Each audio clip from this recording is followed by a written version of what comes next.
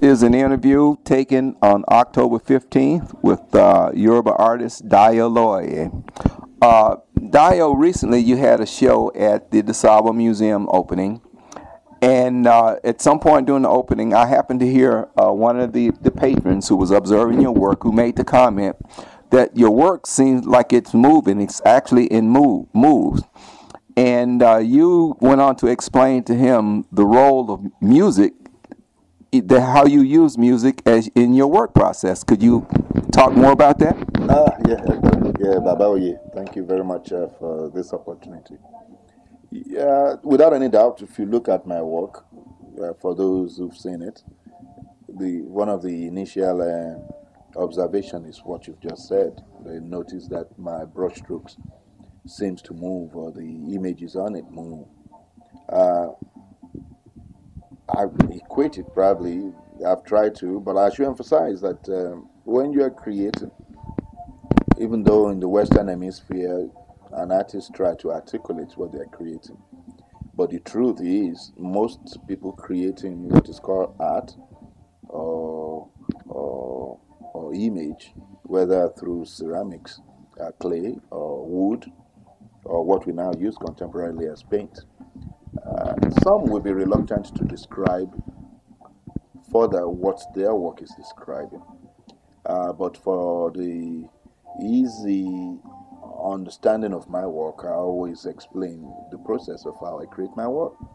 Uh, I do listen to music when I create, and if such music move me, I dance when I'm creating. More so if I've made a stroke or made a touch on a particular part of what I'm working on, and it strikes well. Of course, I'm joyous enough to either sing along with the music or dance along. That could have affected the way my brush strokes move. As a student, most of us used to do our assignment late at night, and we do it collectively in a studio of say 7 to 10 artists, and there are about 3 or 4 music going on at the same time. So you can imagine, as a younger artist doing that. So it's become a tradition for me that I've never even remember when I've painted to quietness. I've never painted to total silence. I have to paint to music. So that might be why. The other reason that is so unexplainable is that it might be the share on the work that they're seeing. It could be the energy of the work that they're seeing. So that's why I said it's easy for us as artists to want to articulate everything, but it's a spiritual entity when you create. To have an idea and turn it to a tangible thing for others to see is a blessing, and I think we should be careful as human beings not to want to take credit for what we don't owe credit on. Yeah. Okay. Painting, is, of course, is a two-dimensional art form. Yes. And I know traditionally, Yoruba, in the Yoruba cosmology and aesthetic, they conceive of aesthetic in more than a two-dimensional world, three or probably even perhaps more aspects. So how do you translate the native or the basic Yoruba psychology of how they look at the world into how you approach a two-dimensional art form? Well, I've personally, even though I was trained in the European mindset when you create, prior to that, I was lucky to live around artworks that were created by Yorubas around the shrines, around the palace. When I was growing up in Ede, and of course I grew up in Ibadan, but my hometown is in Ede. And during with the time when my grandfather, my paternal grandfather, was a Timi of Ede, he loved culture, he loved tradition, he loved Yoruba ceremonies and the orishas, so to speak, because he believes that omilakote kato te yanrin, meaning when we came as humans, we step on water prior to sand. Something came first. Kí àgbàdo, kí adìyẹ tó dáyé, kágbàdo tó dáyé, pardon me, the adìyẹ eats something, meaning before the advent of corn or maize, Don't tell me the rooster is not eating something. So that's the beliefs of the elders of that time, of which my grandfather was one of them. They believe culture is one thing, and contemporary politics or contemporary spirituality is another. And so I'm saying this as a preamble to emphasize that even though I trained as an artist in a Western way, there's something within me prior to that late teenage days when I went to Yaba, is that the philosophy of traditional carvers, the Agbegileris, or the philosophy of the Alaros, the women who dye cloth in Yoruba culture, the Adires, and all the and those who amakoko, those who make ceramics and pots, of which a great ancestor, maternal ancestor, was one of them. Their philosophy is just to look at that medium, to look at the material they are using. In most cases, ask for the material to be used, or the material to use them in turn to create. So they don't have anything in mind when they create. For instance, just scoop the almond, and while you are working, the idea comes. That is the premise in which I work through now. And then the ability to then form it, to turn it to a three-dimensional effect, even though I primarily work in a one-dimensional or two-dimensional medium. The way I paint or the way I draw actually, probably, thanks to the ability to do that movement with the brush strokes or whatever medium I use, it shows that my object, or what I've just created, it shows the three-dimensionality in it.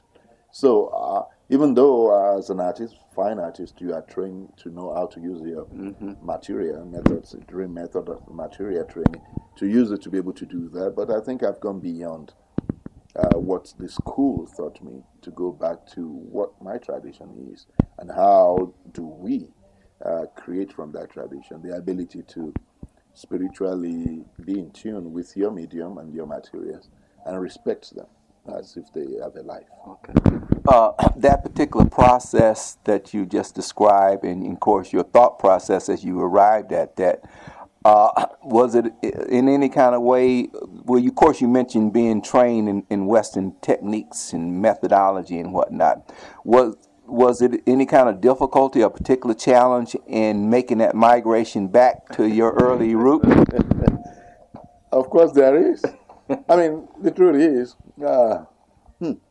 how do I put it without being vulgar? Okay. It's like telling somebody who has touched a woman before, no matter what the age of that person is, or a woman who has touched a man before sexually, and you then tell them, okay, now we have to now reprogram that person now. That's not a good thing, don't do it. That'd be very hard. Even though I've been trained to look at the elements of design from the Western perspective when it comes to proportion, perspective, and all other the elements of design in texture, tone, and what have you. Now, don't forget now, the traditional African artists already have that, even though we don't articulate it. Right. I'll tell you a quick story if we have the time. Sure, no, you got time. A drummer, a traditional musician, came from the village when I was at Window to Africa in the early 90s. And he had to perform across the street from, it was the summertime, at the point. There's always drumming going on. People bring their drum and just that, and you're having about 20 to 30 drummers jamming. Now he came, joined them. This is a pure Yoruba guy. And folks say, oh, what do you mean? Okay, we are playing 268 or what have you, 288 or 248. You know how the name, the beat. Right. He said, yeah, you're from the motherland. Let's hear you. You know how to do 6? I said, no. He said, and you call yourself a drummer? I said, okay, you start. He said, well, I don't know, I have a name for it, but I bet if you start, I know the rhythm you're talking about. And I obviously did.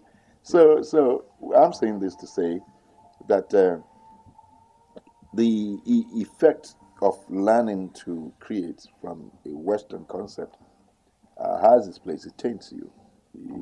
And to then want to reprogram yourself to redo it, and become an artist from the African perspective, or Yoruba at this point, or specifically, is harder. And why it's harder is then you then have to draw or create, and then you still have to critique it because the critique, Right. I still have to unfortunately critique from the Western point. I look at an object and say, oh no, the proportion is not right. Come on, the perspective is off there. I mean, what's going on there? And that shouldn't be. Whereas if I were creating from the perspective of a traditionalist or a self-thought, like we call them, or folk artist, you're creating a story based purely from your idea, from your mind. And so the last thing in your mind is that you want to look at as a theorist, you want to now overanalyze your work. So apparently, what then happens is that I found that I overcook my work too much in the point of trying to please both me, myself, and please whoever view my work. So reprogramming myself as an artist from a mindset of a Yoruba artist entails that I'm going purely from my feelings, going purely. As a professor of mine at Harvard put it, he's now late. He's a spirit now. Skonda Bogasian. He was from Ethiopia. I studied at Harvard and later became an Harvard professor. I had to take a year class with him on how to reflect my mind as a painter. That's the hardest class I've ever taken. What he noticed is that I've been polluted by the Western ways of thinking and expressing myself that he got so personal that he had to strike my chest on my head a few times and said, Dio, you got to get it. He kept saying, Dio, you don't get it from here, you get it from here. And eventually he was so, he couldn't believe that I was so rigid and very hard to twist from trying to be perfect, as in all the idioms of a Western artist, and then trying to think as an African. It's harder to come back to answer your question. It's very, very hard. And I know a few of my colleagues who are going through the same thing will tell you how hard it is when they're trying to come back to become who they are as an African artist.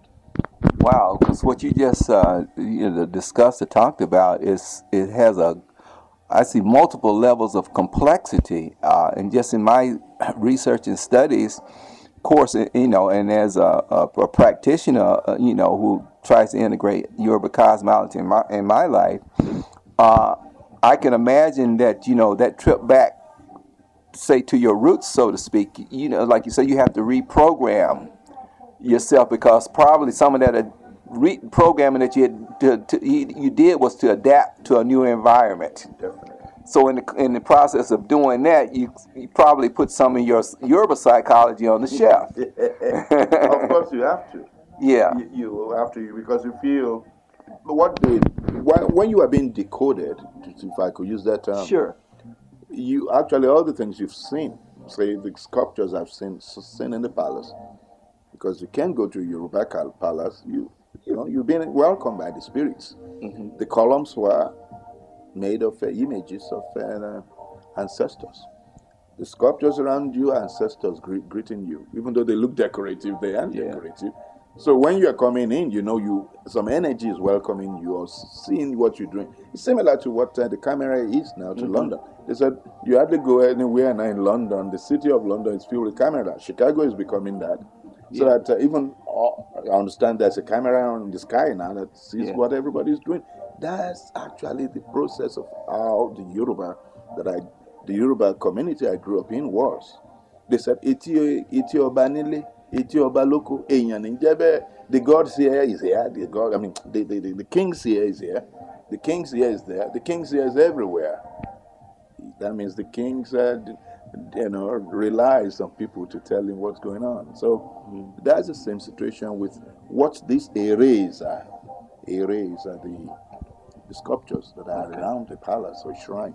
The sculptures, they ever seen eyes or ears of the spirit.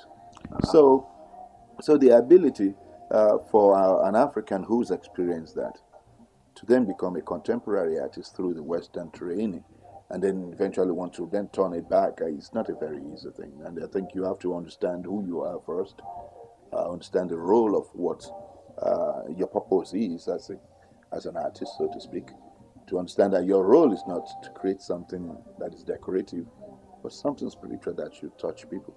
So you still have to then cross that and say, okay, I have to take that cloth off and put another clothes on so that you know exactly what it is. It's not really about creating a decorative thing, but creating something that could talk to people, to the viewer, so to speak. Yeah, this is what I find so interesting and compelling and fascinating for me as somebody who loves Yoruba culture and aesthetics, is the idea that so many things are working on multiple levels. The aesthetic or how you live. And of course, the Yoruba world, the cosmology, is a world full of deities and spirits and forces of nature, and that you just not isolated from any of those. So I guess the challenge of trying to be conscious, aware at least, of all those levels probably does take some getting used to once you return to that. So at this point, though, in your painting career, you do you still wrestle with any of those things, or have you reached the point now that you can totally embrace your original template, so to speak? Yorubas have a saying, I shall bomber your mom, Omo Yotiri, Rinhu Waja. That could be the case if you look at it, which means it's a case of trying to cover the nakedness of an insane person that ran out of the house. You could still cover them, but if they got into the marketplace to cover their nakedness, a lot of people will have seen them, so they still know that person is insane. Yeah. So I'm hoping my case is not like that, and the reason is there's still a lot of work to be done. I caught myself early in my career. I was just about 28, 29 when I was at Howard, where all this experiencing of on turning my Western orientation as a visual artist happened. And you should understand what Howard is as an institution of higher learning, teaching especially visual artists.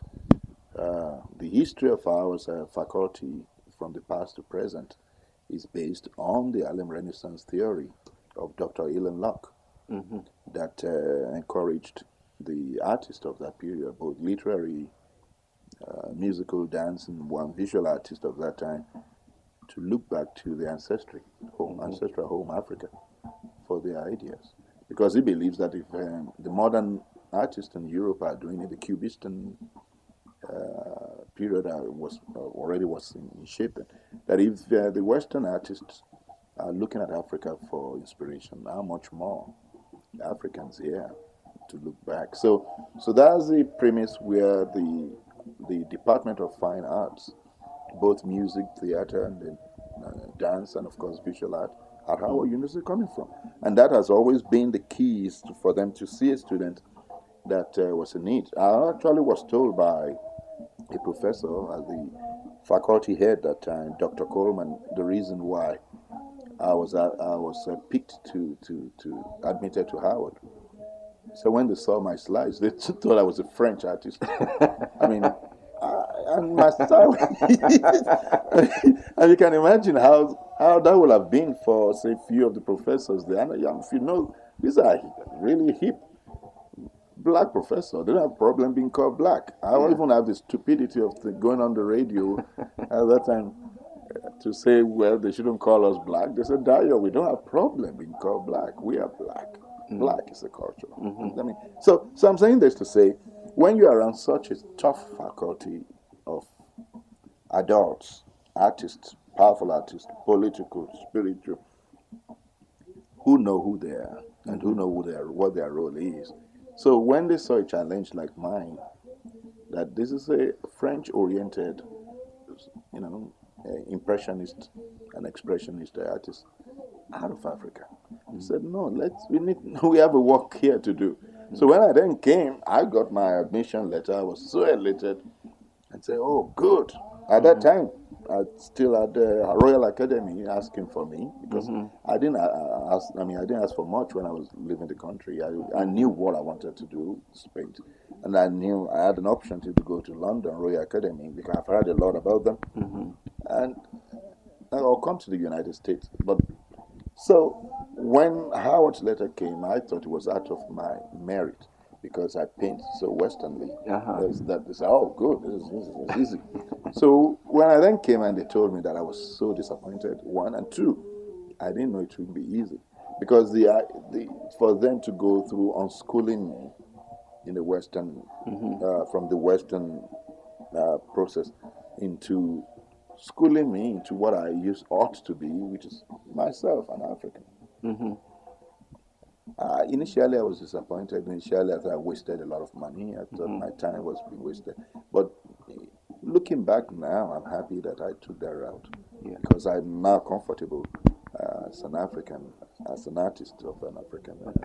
Yeah, what you just described, though, of course, again, speaking for somebody who looks at the Yoruba psychology and the cosmology, the thing about the basic religious system, I guess, of Ifa, just, the religious philosophy, period, is that it has an ability to appropriate whatever it is in the world and fit it within that construct. So can I interpret in some of what you were just explaining that your experience with, say, with Western art techniques and methodology and ways of perceiving were nothing but other things in the world's landscape from the Yoruba point of view that you could use to create your work, and that these things, whether or not they're techniques or your impressionist techniques or materials or whatever it was that might not have been native to your experience, but you found a way to use them and incorporate them into your experience. Yes. Could you comment a little on that? Well, that's very true, because if I were to be practicing from home without any influence, Western influence on me, apparently what I could have become, if my destiny says so, would have been a sculptor or a drummer, musician. Yeah. Because I should let you know that the act of drumming, from my culture, the Yoruba talking drum, is very, you could equate it to creating art.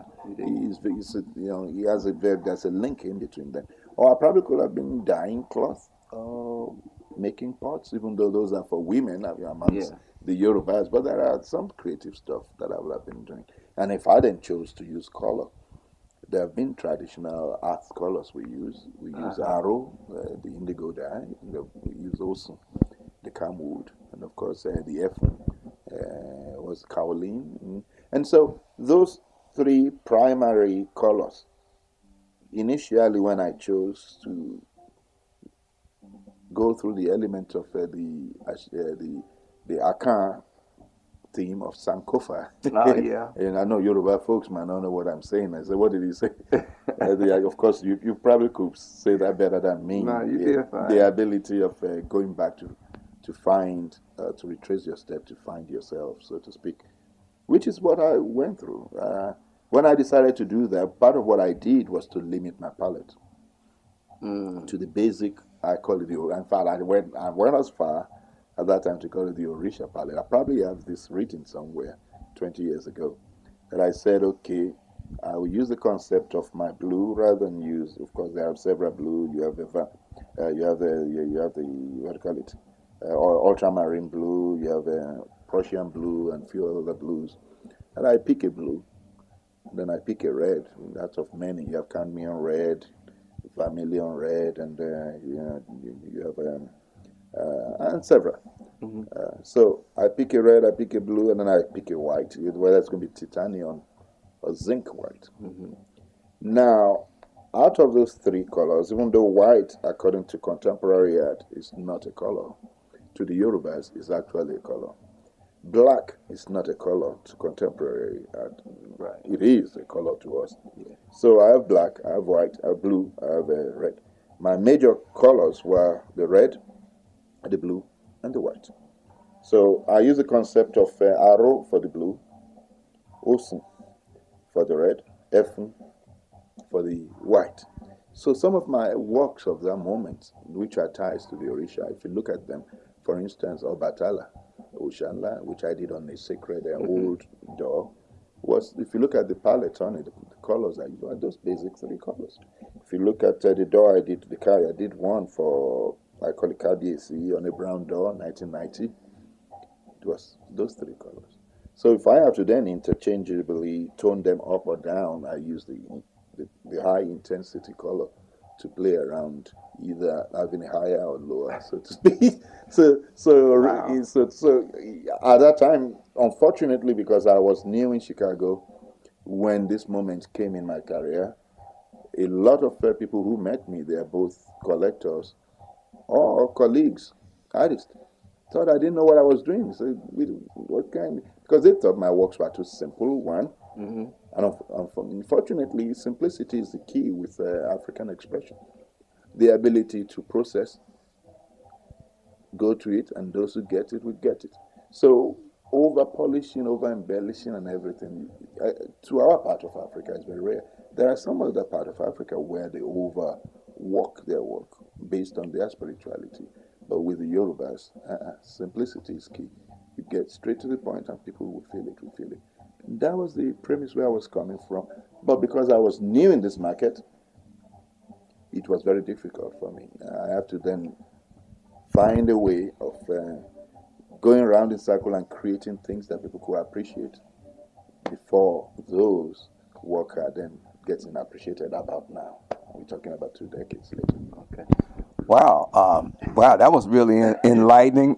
You know, we can go on for quite a while here, but and for the sake of time, our time limits today, I'm going to cut it off here. You gave us a lot of food for talk, for thought there, Dio, and maybe we can pick this up at another time and do version 2. But I want to really thank you for the insights if you lent me that supports a lot of my basic research about the Yoruba psychology as it expresses the aesthetic, which is quite different and quite exciting.